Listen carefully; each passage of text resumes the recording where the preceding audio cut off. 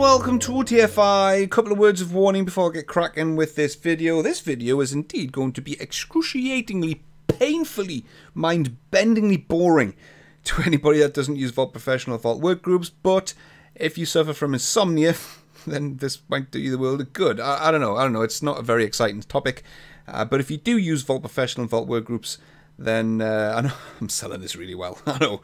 But it might clarify a few things to people that do use Vault Professional, right? So as per the title, it's to do with the Triangle of Doom, which I must stress again before we get cracking. You won't have heard of that expression. You won't have heard of that terminology because it doesn't exist. It's something I've made up. It's not an official Autodesk term. But I've used the Triangle of Doom as an expression in every company I've ever worked for, and it's been kind of lovingly adopted by everybody because it makes perfect sense and it just fits the situation perfectly. It's all to do with Vault's digital revision management. It's the Triangle of Doom because it ruins your day when you see it. So what I'm going to do is take this assembly here, right? fan2.iam, which is currently it's just a normal assembly with a couple of parts in there. So typical parent-child relationships. The assembly is work in progress. It's got a part in there, work in progress, and I want to release this assembly. Straightforward stuff. I want to release it. Now, one of Vault's golden rules is that you can't release a top level unless everything underneath it is also released either beforehand or at the same time. You can't have this released and that work in progress. Well, you can't send that to released whilst that's work in progress. So these all need to be released at the same time. Fine, not a problem, mate, not a problem. So I'm going to take the assembly, I'm going to change state, and then wallop, wallop. Vault smashes you in the face with a Triangle of Doom, and it's like, no, sir, no, you will not change this assembly to released. I will not. I'm having none of it. I'm not having it. So you can go, right, released, fine. Well, what's the problem? Well, the problem is this part here has a triangle against it, and the triangle stops you. See, I'm clicking.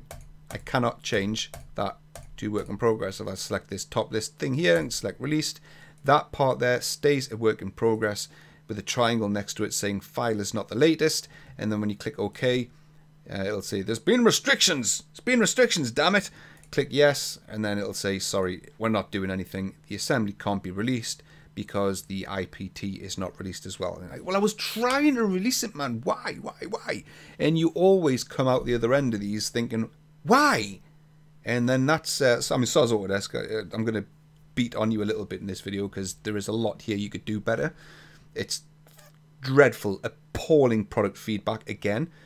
There's a lot better ways you could feedback information to the user, a lot better ways you could handle this, because the user always comes out the other end thinking, well, I don't understand what the hell is going on, and there's good reasons for that. So if I select change state on the assembly again, this triangle here, in a nutshell, right, for anybody that's still like completely confused as to what this means, the Triangle of Doom means that this part here is being used in this assembly here, right? So if you trace the line up, you get the fan2.iam, but the triangle means that fan2.iam is physically referencing an old revision of this part. That's what it means. Vault has detected that the actual CAD file for this assembly is still hooked onto and referencing an old revision of this assembly. So Vault is stopping you from releasing this assembly because this one here has been incremented in Vault. It's gone up a revision, or something's happened to it, and Vault's saying, whoa, you can't release this because your actual CAD file is still referencing an old revision of that file. Which, that's great. I mean, good. I mean, you wouldn't want to release this if the actual CAD file is still hooked onto an old revision. You don't want to be releasing models with old revisions in them when there is a new revision in Vault. You don't want that. What you do want is some better bloody feedback, because it doesn't give you anything to go off. There's no revision letters here. You know, you can expand this. There's nothing there. You right click, you can't add column headers. There's nothing here. It just gives you a triangle. It says file is not the latest. Grays the whole thing out, and then it's right, off you go, off you trot, fix it yourself. And you're like, well, I've got nothing to work with here. And one triangle's not an issue. Once you know how to fix this, one triangle's not an issue. You can fix it in a minute. But in a real world assembly where you've got maybe 500 to 1,000 parts and assemblies, you might have 20, 50, 100 triangles in there. And that's a lot of work. That is a lot of work to fix. Most of the time you don't know what the parts are. You didn't design them. You've got no idea what they even are. and you don't know why they've triangled, you don't know anything about that situation, but you're tasked with the job of fixing it, hence the triangle of doom. When you see them, you're like, my God, I really can't be bothered. I really could do without this, and I could really do with some better feedback in the product as to why it's there, what revision this file is referencing, and what the current revision is as well. That would just, at a minimum, that would be nice. That would be nice. So what I'm going to do now is I'm going to show you how it happens, because I would imagine a lot of people watching this are still really confused, and they're like, I just don't, I don't know what you're talking about. This is just black magic and dark arts to me. I don't know what you're talking about. Right, well, let's jump up to this assembly here, fan1.iam, which is all released. It is an assembly, and all of its parts are also released. This is perfect world stuff. Everything's released, everything's signed off, everything is perfect. No triangles of doom, nada. Right, what I'm going to do now is I'm going to take one of its parts and I'm going to up issue this part here to revision B, work in progress. So let's go to fan bottom 1, right? Take fan bottom 1 and then let's move that to work in progress. So that's going to up issue that to revision B, work in progress. Fine. Okay, not a problem. However, this assembly hasn't been opened yet. Right, this Inventor assembly has not been opened yet into Inventor. So the actual CAD file, think of the assembly as a CAD file referencing parts you've placed into that assembly. This CAD file is still referencing, it is still physically hooked onto the revision A released version of this part. In Vault, in a data management program separate to the CAD world, this file has been via metadata, right? This is just a property change right now. This file has gone up to revision B, work in progress, right? In terms of properties. The physical actual file that this assembly is referencing, it's placed into it, is still revision A released of this one. So when I select this assembly and select change state, I get the triangle of doom. It's because this assembly is still referencing revision A, and you can see that it's and this is what really confuses people, is the select change state, and then they can see fan bottom 1 is revision B, it is work in progress, but in the change state box, fan bottom 1, it's saying released, but it's not, it's whip. Yeah, but that's because this assembly, the actual CAD file, is still referencing the released version of that part file, and then you get the triangle of doom, and then Vault saying, oh, it gives you no feedback, it's not telling you anything. We know, well, hopefully you know, hopefully you're following this, why that's happened. But in a world where you didn't do the first change and these are someone else's files, you've got no clue, not a clue what's happened at this point. You just see a triangle, you see a grayed out thing, and you're like, I just don't have the time to even begin to try and understand and look through the history and see what's happened. So that's what the triangle of doom is. There are other ways this can happen as well. So I'll go through those in a second, but I'll show you how to fix it. To fix it, it is desperately, I mean, it's so simple to fix it. It is so easy. All you do is you just check out the assembly. When you check out the assembly and open it in Inventor, it then references in the latest version of the part, and then the triangle goes away. Simple as that, right? So let's take the assembly. Let's change it. I can't check it out, obviously, because the assembly itself is released. So we'll change the assembly to work in progress. Right, you still get all these warnings and errors saying, oh, one of the parts underneath are all still triangle doomed and stuff. Well, it doesn't matter. It doesn't matter at this point. So the assembly is work in progress. Let's do change state. We're still getting the triangle of doom, right? Even though we've up issued this assembly to revision B in work in progress, it's still, the actual CAD file is still referencing the released IPT, even though that's now WIP. But let's open it up in Inventor, right? So we'll right click on this assembly, open it up in Inventor. And then what that'll do is Inventor now pulls in, well, sorry, it pulls out of Vault the released version of the fan, right? And that's when you start seeing the yellow exclamation marks, because Inventor opens it up and goes, hang on a minute, you told me that I was expecting a released revision A version of this part, but what I've actually pulled out is a work in progress revision B version of this part. That's not what I was expecting. And then you see this here and it says at the bottom of the tooltip, not the expected revision. Fine. All you do is just check it back in, and then it clears the little unexpected thing. Everything goes back to normal. This assembly is now referencing revision B, work in progress. Triangle of doom is fixed. So let's do a refresh. select fan 1, do change state, triangle of doom's gone. This assembly is now referencing in the CAD world, it is now referencing work in progress revision B. So if I wanted to release this now, I can do. Done. That would release it. Okay, the other way the triangle of doom can happen is if somebody does a manual change revision on a part or an assembly. So, for example, fan 1 is referencing revision B of the IPT. Great, not a problem. Fine. All hunky-dory. However, if I take this part and I select change revision and I forcefully bump this up to revision C, right?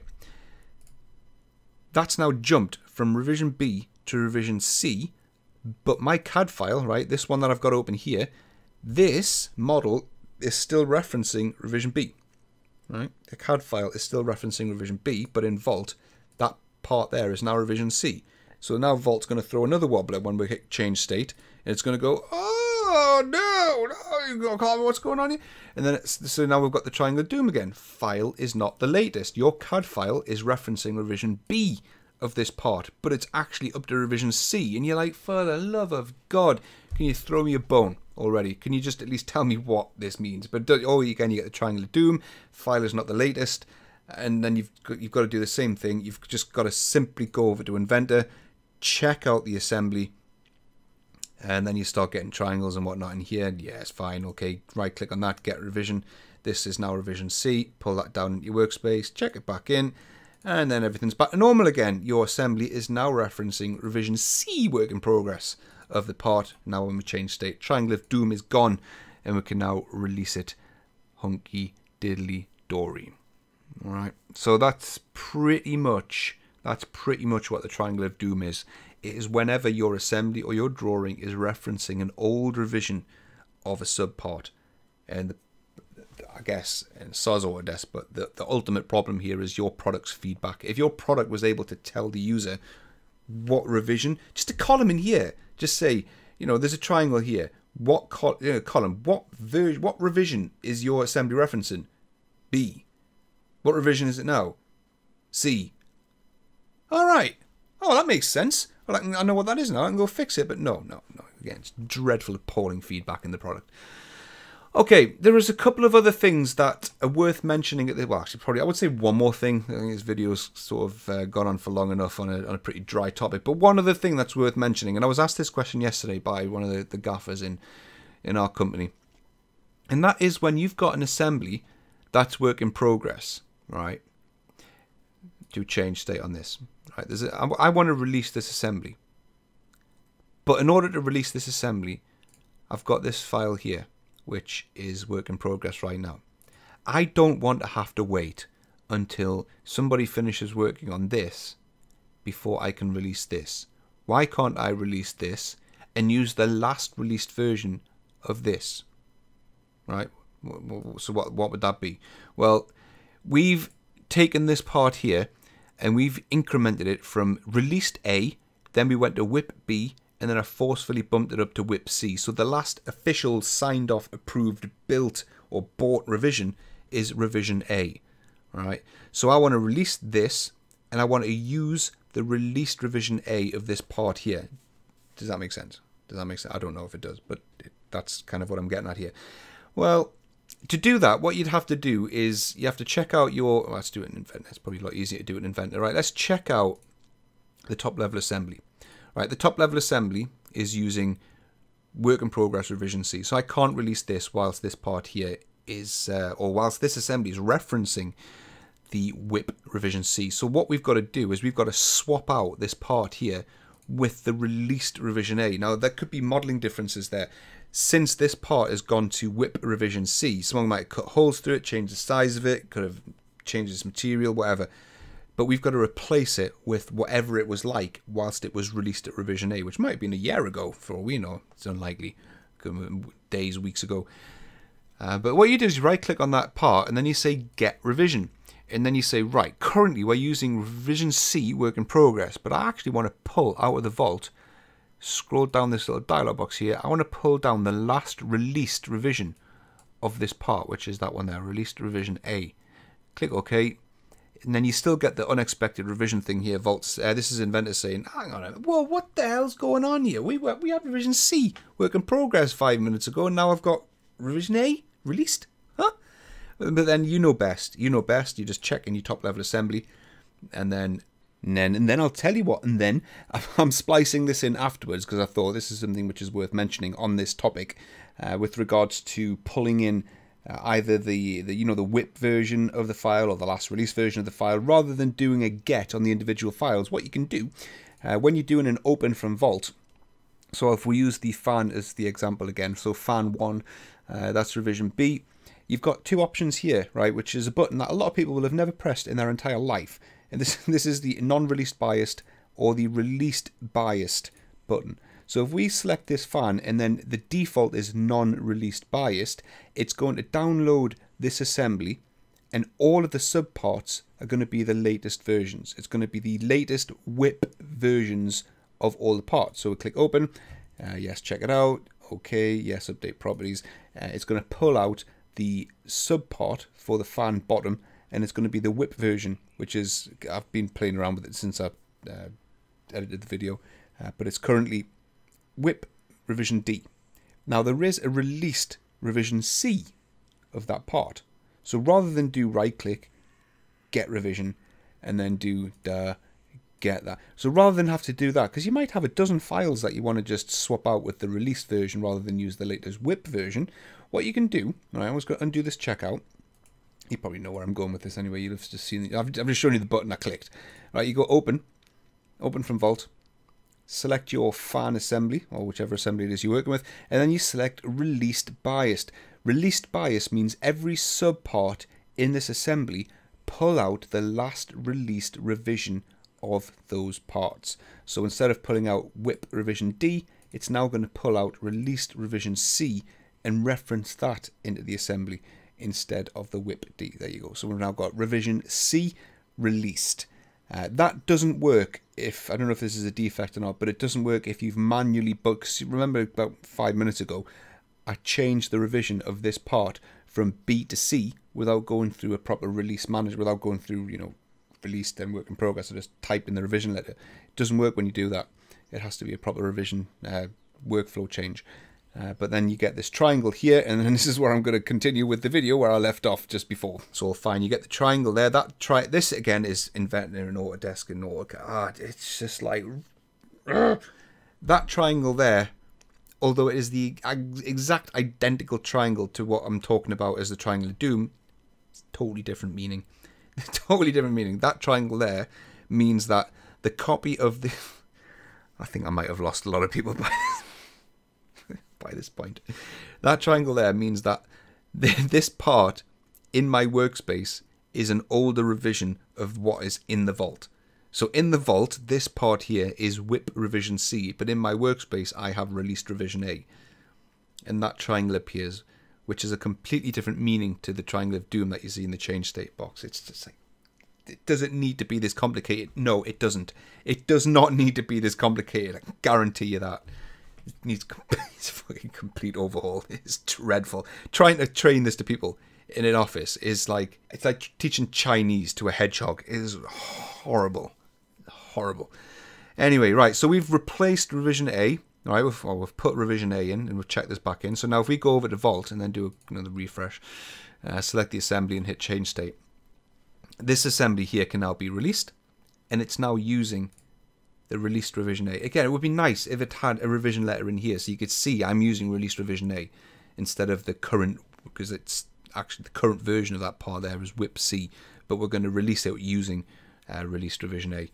So that's how you would get around that. But that's it's like, come on, Autodesk, come on. Can you, Autodesk? If I know you guys watch this, and I do appreciate you guys watching this, but after watching this, somebody has to just take a step back and go, yeah, this is unnecessarily complicated. It is. I know digital revision management is complicated. It's quite complicated. You've got relationships and references and different versions, different revisions and different states all over the shop. It's like spaghetti junction of metadata.